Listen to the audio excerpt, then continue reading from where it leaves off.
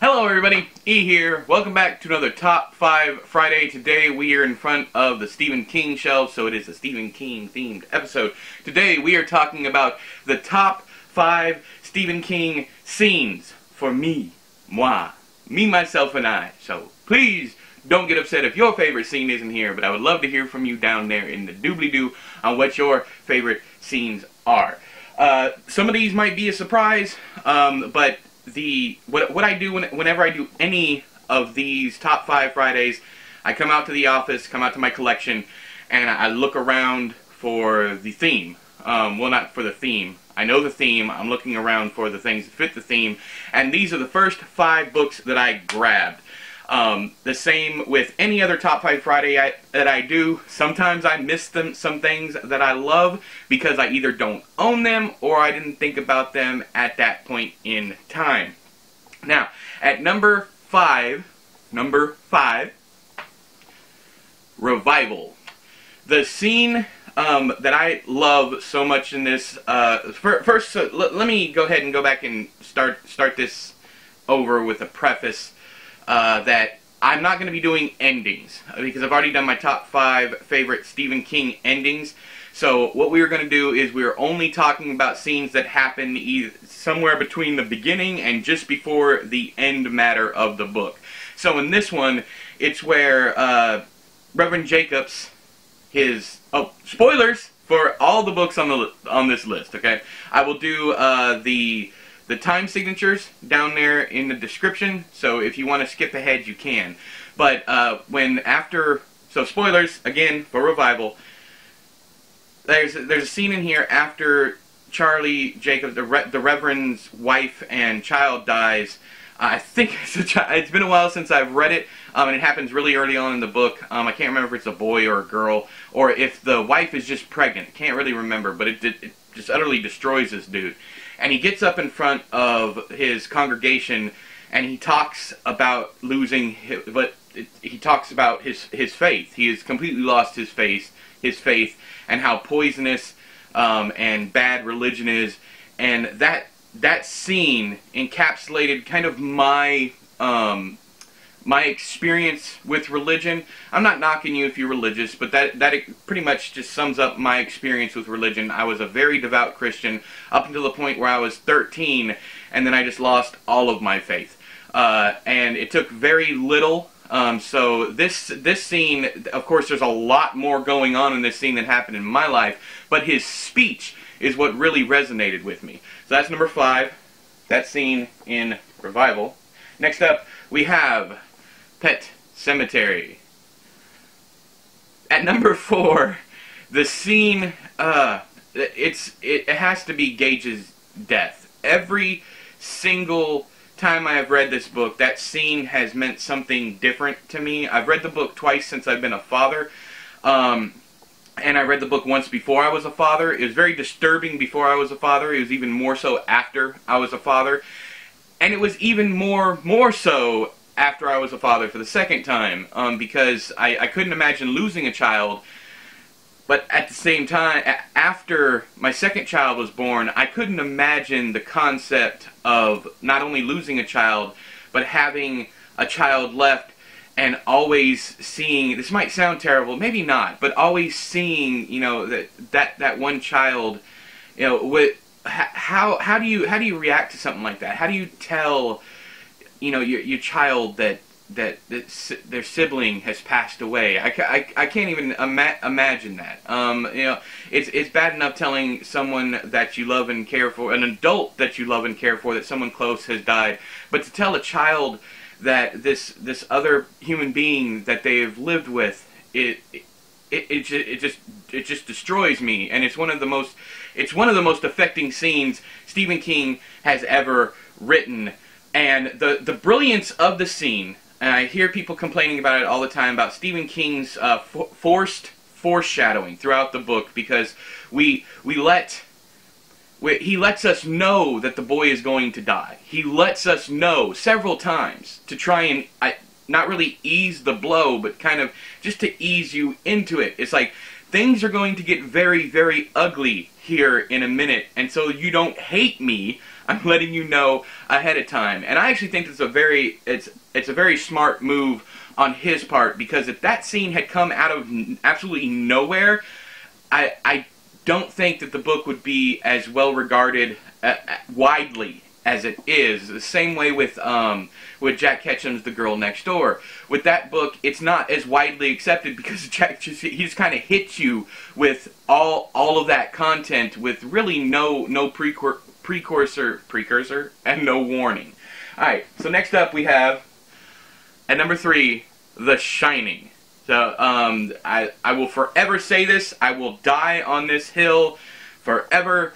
The scariest part of this book, really the only scary part of this book, for me, is the topiary animals. Not the fire hose, not Jack's descent into madness, not room 230, oh shoot, I forgot,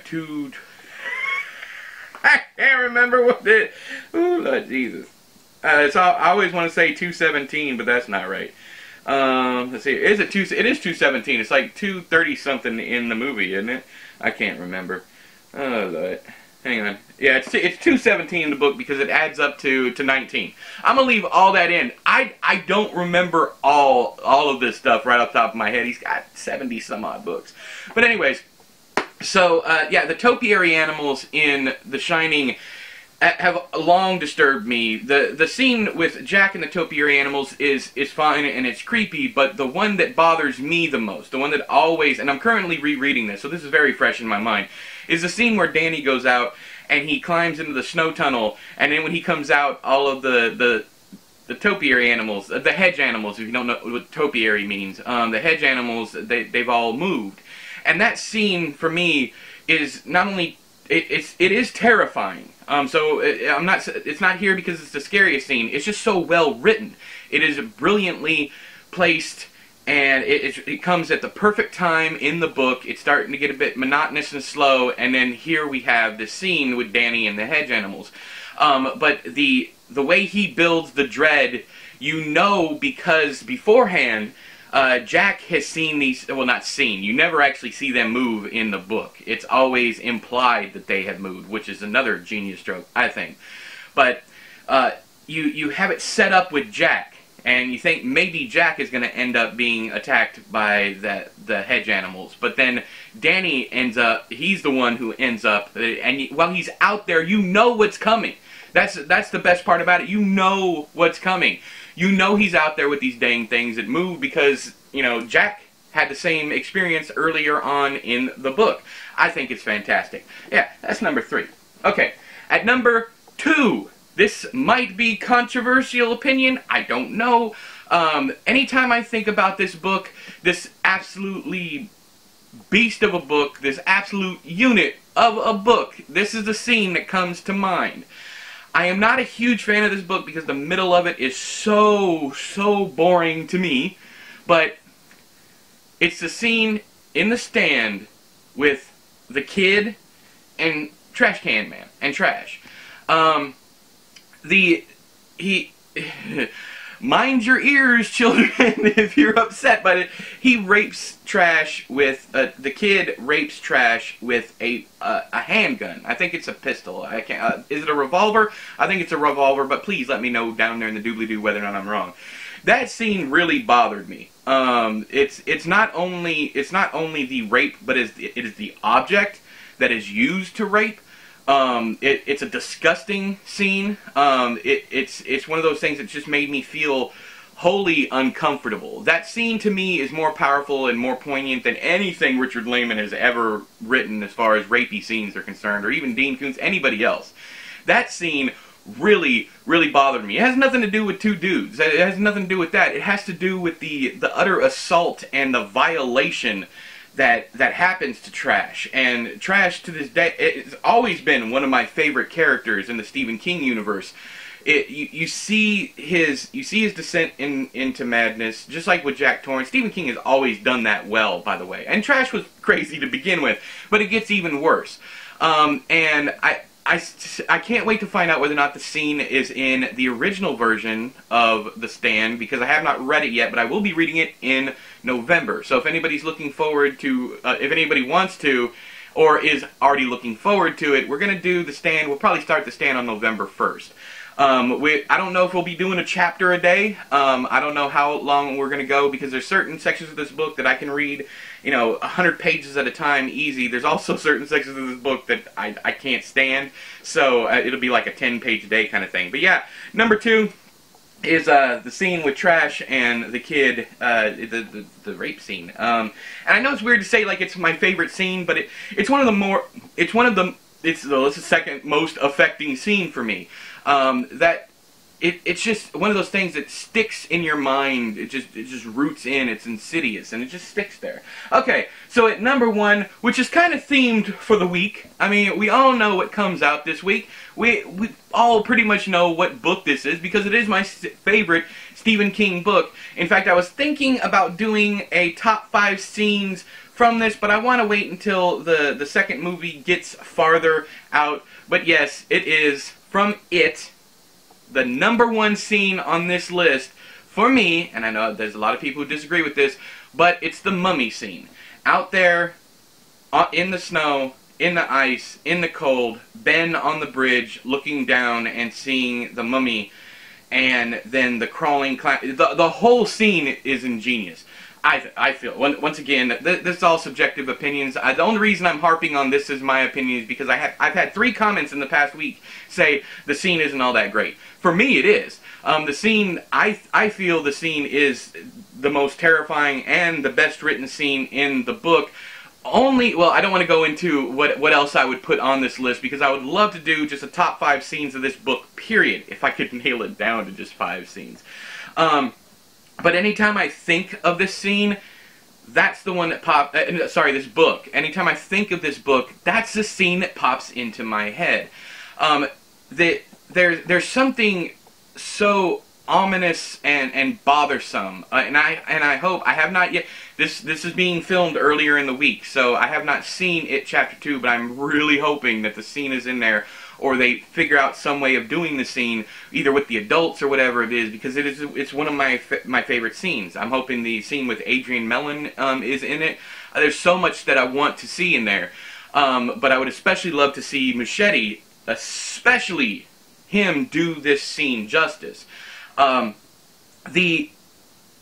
not entirely sure why the scene works so well for me, and there's a lot of dread involved. In fact, there's a lot of dread in most of the stuff that that sticks with me, more so than scenes maybe like the rape of Trash.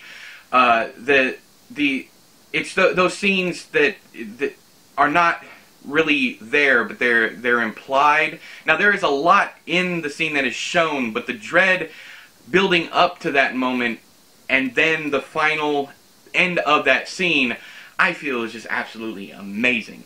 So you know how we do. Let me know your top 5 Stephen King scenes down there in the doobly-doo, and let me know what you think of these individual scenes, and if that maybe they fall on your list as well, or if you don't like them, let me know why you don't like them. I don't mind different opinions as long as you're not rude about it. But until next time, I have been E, you have been you. This has been another book. No, it's another book review. It's a Top 5 Friday. I'll talk to you guys later. Bye-bye. Hey, by the way, I will be doing a review of It Chapter 2 tonight when I get, well, the night that I go see it, the night that I get back, I will be putting the review up. I'm not sure at this point in time if I'm going Thursday or Friday, but as soon as I see it, I will come home and give you guys a review.